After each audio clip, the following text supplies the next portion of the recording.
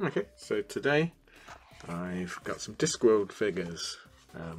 So my wife is very much a big Pratchett Discworld fan, so she was buying some stuff on the Discworld website, and she noticed they had some figures, so I thought, oh, have a go at them. So these are quite nicely packaged in sort of a generic Discworld pack, so it's the same pack on all of them. And then old school, I remember going into Games Workshop when it used to be sort of selling cheaper stuff, and you would have the same packaging on everything and then just stickers on the back. Old school. So I went with Vimes. I'll take out another look. Angua, the werewolf police lady, and also my favourite moist one, LipWig, Mr. LipWig, and this is from Going Postal. They do have another one from one of the other books, but I love Going Postal. We watched it again last night, listen to it often in the car, so let's have a look.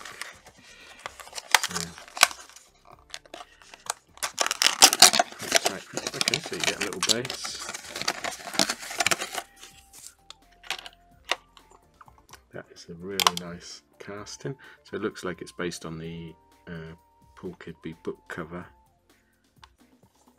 That's crisply cast, that's really nice.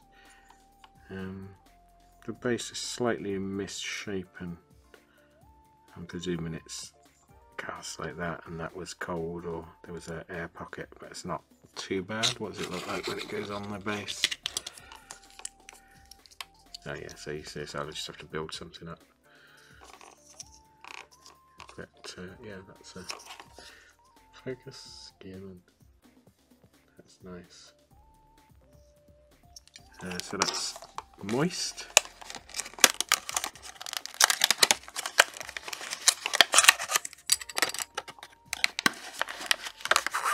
They do a large range of figures. I just went with some of my favourites to see what they were like. So I like Moist Angua, it's one of my favourite characters as well. It's nicely cast. And again, comes with a little base. And then best character ever, Vimes. Anyone looking forward to that new Americanized show set in the present? I think it will be an absolute car crash. I think everyone's disowned it at this point. So Vimes comes in two pieces, so you've got the body and then also his arm with a crossbow.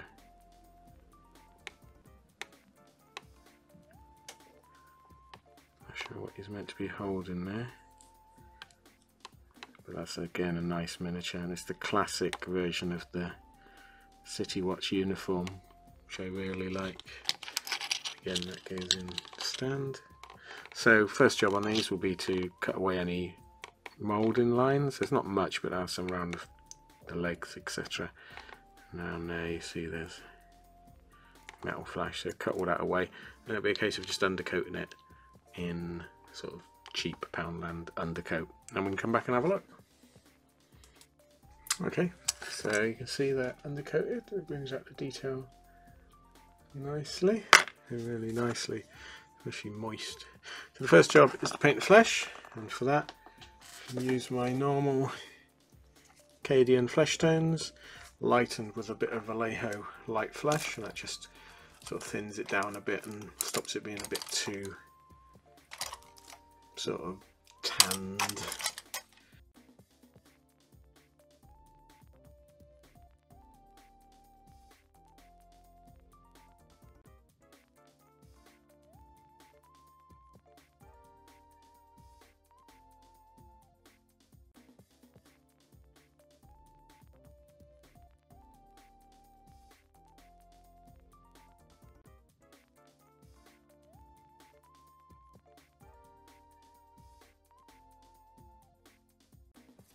There we go. So probably a couple of coats on each one, and we can come back. Okay, so I've done a couple of coats of flesh over everything. I painted his legs, but looking at the Paul Kidby novel, or cover of the novel, is actually wearing white stockings or cream stockings. So I was wondering why his skin was so sort of broken. So what I'm going to do now is run Citadel Flesh Shade into the flesh areas.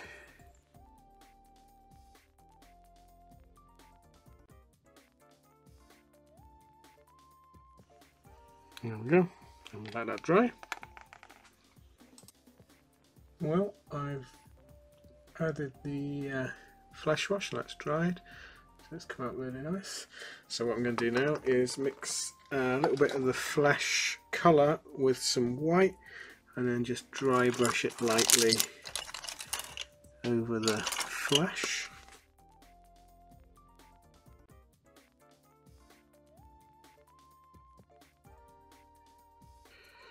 And then I'm going to paint the eyeballs, and for that I need my super fine brush. Super fine.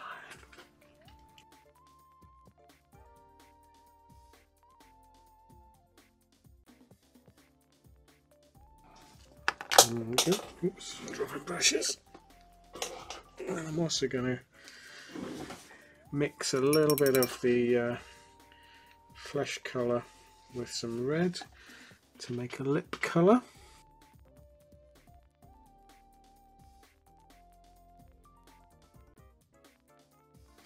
Hair colour, Angua is blonde, so I'm going to use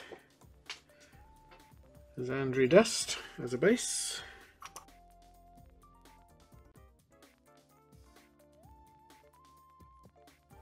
Okay, and then we're going to highlight that in a lighter colour. Let's do that and we'll come back.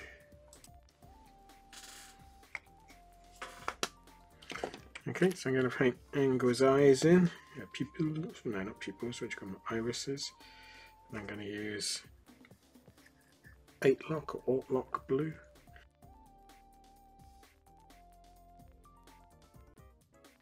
Going to use, what colour? Vimes eyes are. Looks like either dark blue or brown. I'm going to go with dark blue because that always looks good on a figure. So McCrag blue, a bit darker.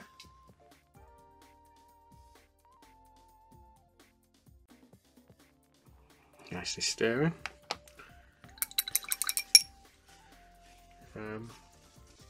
Vimes has got brown hair, so I just fill that in, and I'll also paint the hair on moist, and then we'll come back.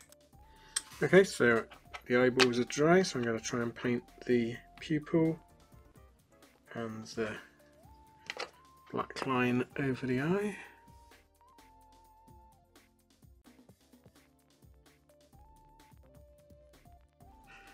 Let's try Vimes now.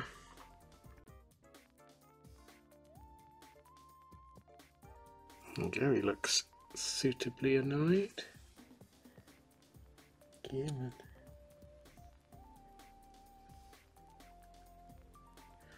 It's come out quite well, so I'm going to paint the dragon green, start blocking in some of the clothes. He's got sort of brass breastplate, brass helmet.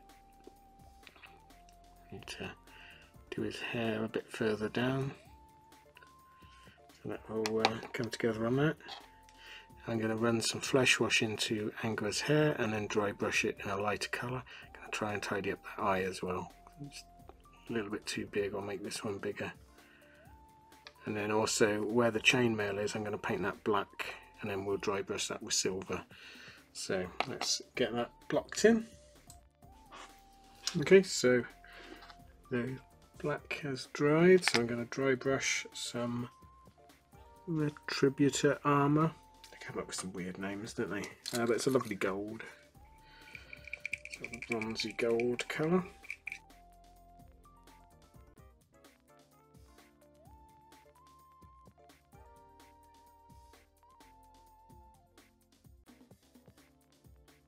Okay. You can build up layers, and I'm going to do that with the rest of the armour. Okay, just to show you how we're getting on. So Angua So I've blocked in her brown tunic and skirt section. I need to dry brush her hair with some white, and then I like the sword. It's a bit bent, the sword. The cloak will be dark brown, boots will be dark brown, so she's coming along. Vimes, again, I've just done painted the dragon, done some of his clothes, and then Moist, I've painted the first layer of of gold for his postman suit. So he's coming along nicely. It's lovely gold there. So the next step is going to be to carry on blocking in with the darker brown, and then we can come back once all that's done for a bit of dry brushing. Okay, so I've painted the silver. I've undercoated because I want the feathers to be slightly different, so I've undercoated those black, and I'm going to dry brush the gold over those. And then the bags will be various browns, the ropes will be sort of beige colour, and then once we've painted blocked all the colour in, we can start adding some shading into it. So coming along, Angua, I've blocked out the sword, is going to be silver. I'm going to dry brush some detail onto the skirt and the boots, but she's coming along nicely. It's a really nice figure. And then Vimes, same deal. So I've blocked in all the colours, so I'm going to do some dry brushing, some shading to bring out the detail.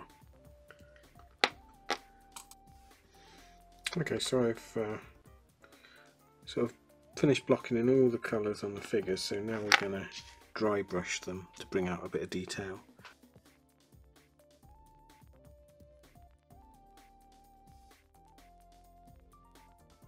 There we go, so that's what I'm going to do. See how it's brought out the detail? I'm going to do that on all the figures, and then we'll come back and see what they look like. Well, I've finished the 3 figures, so let's have a look. Let's look at Angua first. So, lovely figure. I think she came out very well. A bit of a look at the room and about her. So all I've done is popped her on the base that came with it. Some nice, strangely rounded bases. Then added some gravel. It's not quite dry yet. So yeah, I think that is a nice figure. Really nicely sculpted. I think I'll be getting some more of the city watch. So that's Angua. And then Vimes. I think he came out well. He's got a lovely sullen stare. He's got his little dragon that he's lighting his cigar with. His crossbow. The armour, human focus, the armour came out really nicely on this one. Very antiqued. Yeah, lovely figure. There is another Vimes where he's using the dragon as a weapon, so I might get that one as well. And then this one, which I think is my favourite of the 3, which is Moist stood upon a pile of letters from Going Postal. Lovely figure. It's straight off the cover of the book.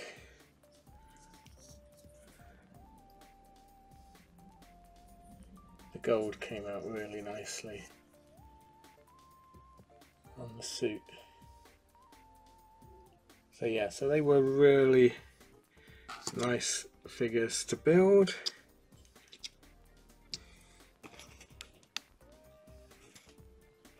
I enjoyed doing them, so I'll probably get some more. But if you want to see more videos like this, please like and subscribe.